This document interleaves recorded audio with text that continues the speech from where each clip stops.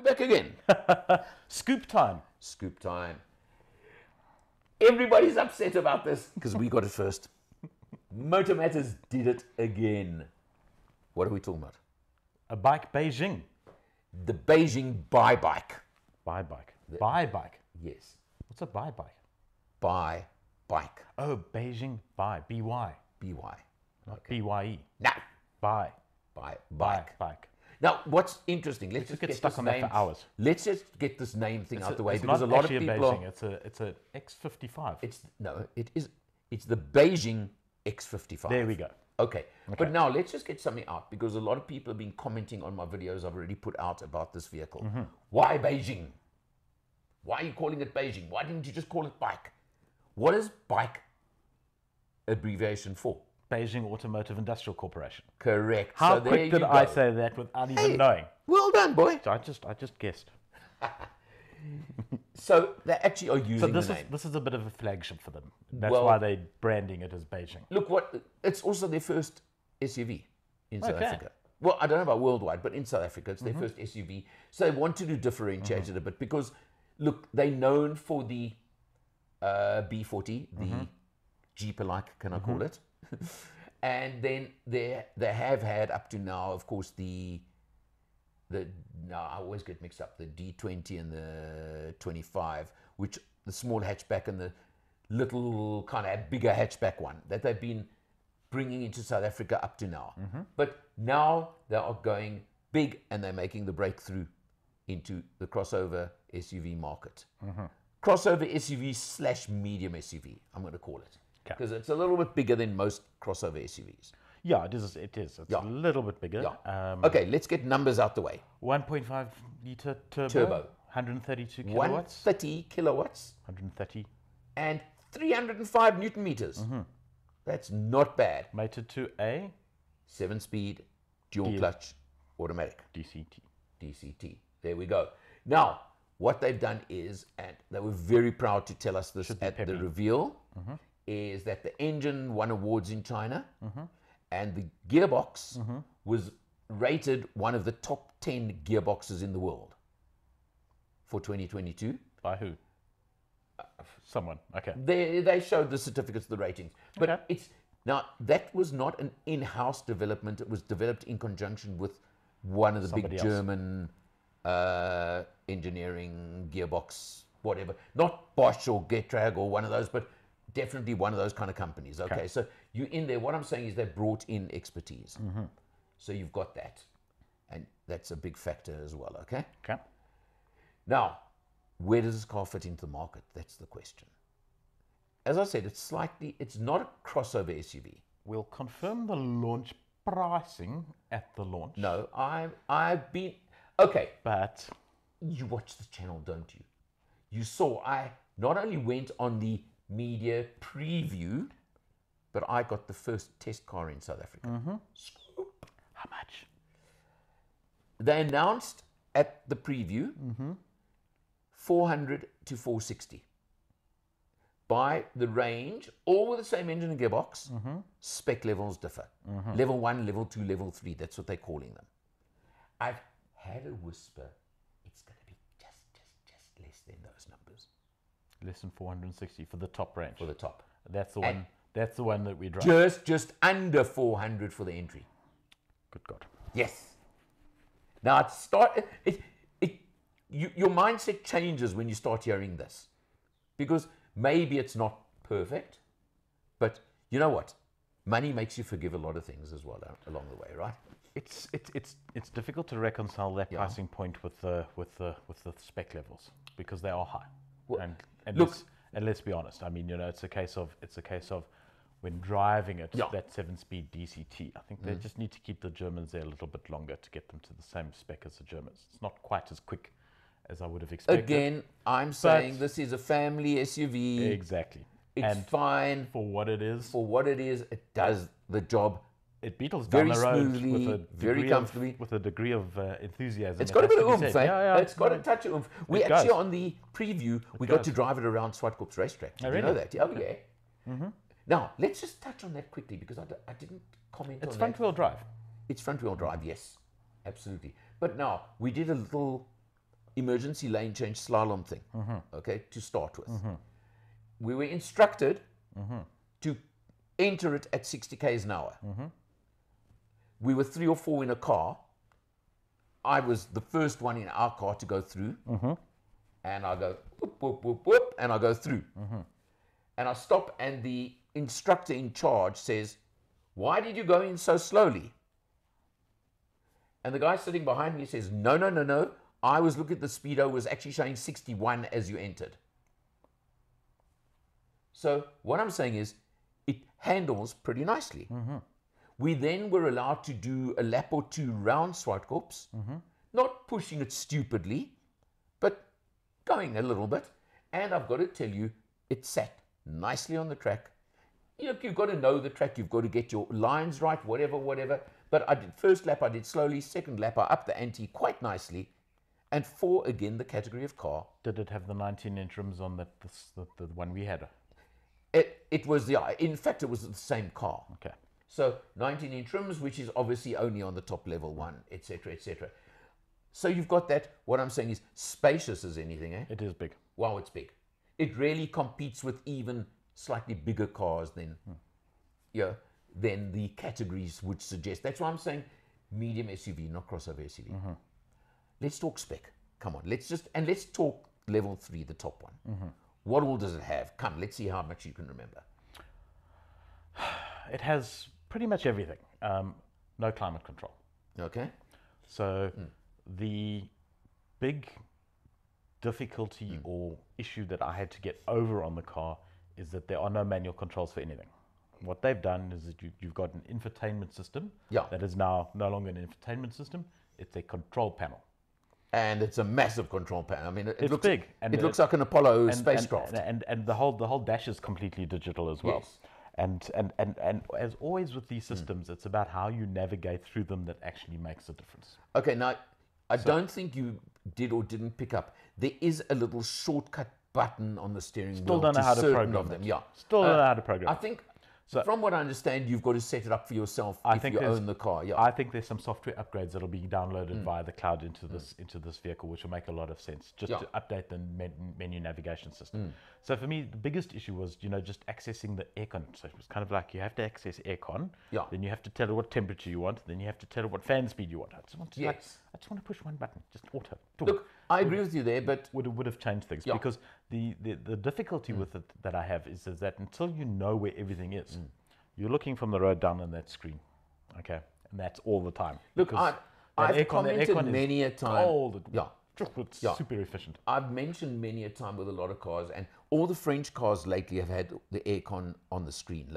I don't know if you've picked that up with what you've tested lately, but all the French cars suddenly seem to have gone to on the high end, that model, where aircon screen. And I've commented too many times. To me, it's a distraction while you're driving. I understand. Not entirely happy with that. I understand where they're going with it. Yeah, so it's a case of it cleans up the fascia and it cleans up. Well, everything. exactly. So now you've got no buttons for anything. Correct. Your stereo system you operate from the steering wheel now, and that's become second nature to, I think, to everybody. Yeah, so that's fine. That all works. Navigation through the menus is, it's a good first start. It's a little bit Chinesey for me. The logic doesn't flow, but they'll get that right as they go. Yeah. But then it's got everything, look, aside from talk to the car, which I think Cherry have got mastered. Cherry have mastered that one. You don't have that one, but it doesn't have that. But it's got a massive panoramic sunroof. Which did the extra feature on the sunroof? Which one? There are 2 features actually that I want to mention. You can set it, obviously. Yes. Is you go into menus and menu, and you'll get to it, where you can set that if you're on the highway and you touch 125, it'll automatically close. Closes automatically to improve the aerodynamics and stop the buffeting. Okay. Then it goes, another feature it's got on the sunroof and the windows. If you park the car and you leave anything open, it's got a rain sensor like your rain sensing windscreen wipers. Okay. It'll close them automatically if it senses rain. Yeah. That's very clever. There's a lot it's such an easy thing, I'm sure, in today's world, but who else has thought of this? It's got a lot of little touches like that, and to be honest, the rest of the interior of the car looks promising. So you've got vented seats. Okay? Yeah. 460,000 rand. I go on a lot about Heated and vented cooled seats, yeah. because I like vented seats. Not vented, heated and cooled. Heated and cooled. Well, Yeah. when I say vented, I mean you get air conditioning going through your bum, which is nice.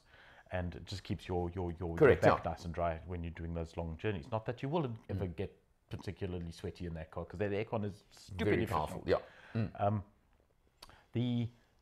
So the seats and things look good. Yeah. It's got a lot of piano black high gloss all over the place. Which is, yes. it is what it is. Looks good, but Yeah. practicality, the touching, the fingerprints all over it down the line. Even my favorite car of the year, the Jeep, has got that. Yeah. I get over it. The car's that good. The rest of the car is actually not too bad. You know, you've got. Dare I say it? Did you notice the flappy paddles? Yes. Did you notice and there wasn't a head-up display? No head-up display, no. I think that's really about the only thing they've left off. Yeah, but again, I mean, in that category of car, what do you need a head-up display for? Come on. Well, but it's got it's got the active cruise control, it's got the safety, it's got the spec, it's got the airbags. So it's got everything you would want in a family car. That's the point. And if you now, and I'm going to tread dangerously for a second here, compare it now size-wise, power-wise, etc., etc. You're talking cars at what, 200,000 rand more? 150 to 200 more. And not that long ago, it would have been a lot more.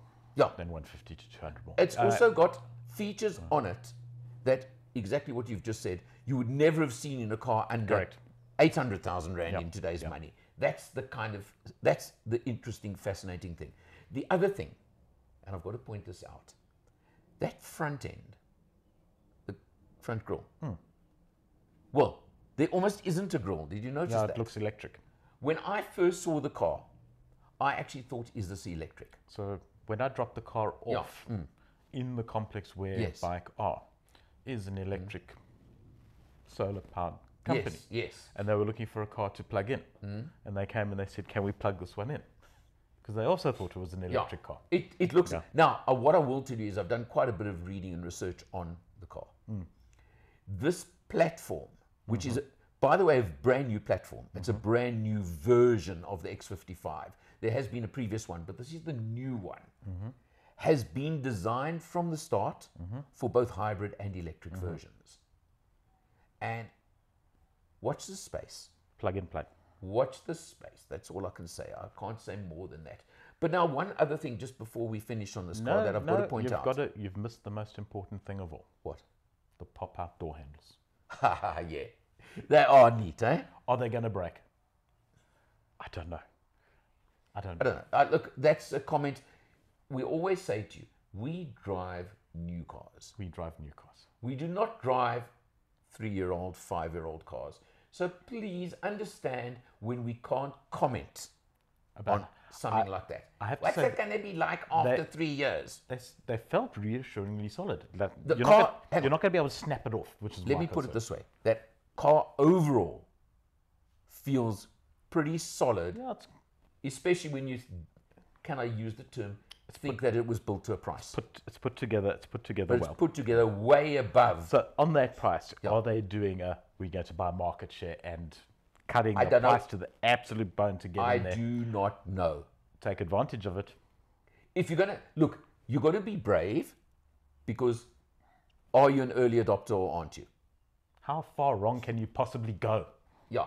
I mean, Haval and Cherry have proven the point. Exactly. South Africans up to 3, 4, 5 years ago were brand loyal, had to be one of the big ones, or they didn't want to know. The interesting thing is, if you look at the earlier forays of the Chinese brands into South Africa, they all flopped. Yeah, but we're talking years ago. I'm talking 10, 15 years ago.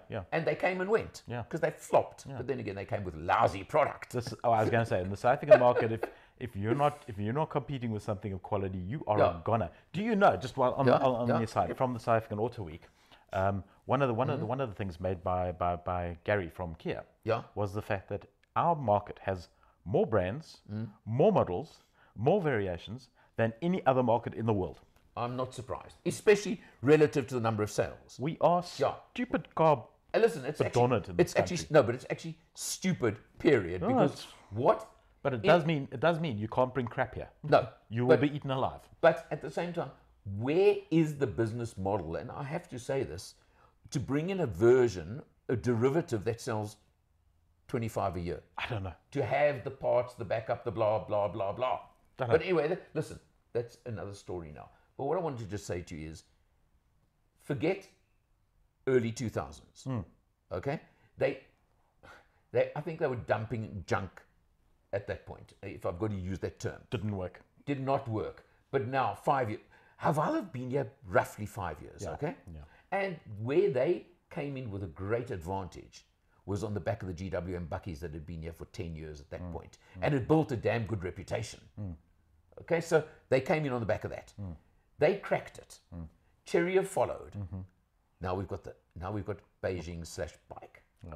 And if you look at what we've seen and experienced of this vehicle, as you just said, you want a medium SUV packed with all the spec in the world at, and it's all relative, a crazy low price. Yeah.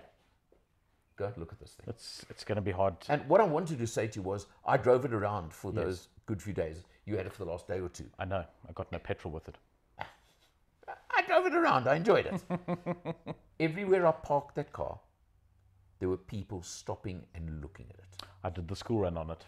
What Exactly is the same this? thing. I went out the one evening and we were overlooking where it was parked. And I actually wish I'd had a camera set on the car for like an hour or so, because you just got this. And it's interesting because in the amorphous blob space of SUVs Correct, today, it stood out. It and very much stands that's hard to do. Yeah, it very much stands out. Yeah. On that note, now, the official media launch, 15 November. I'll be there. I think you'll be there. But that's not the point. Then go and look at these cars, because they'll be around. I don't know if they're in dealerships yet, but go and check it out. Yeah, it's worth seeing. Absolutely worth seeing. Then make your own choice. Yeah. For Motor Matters, he's Will. I'm El. He's L. I'm Will. You got it right. See you next time. Cheers.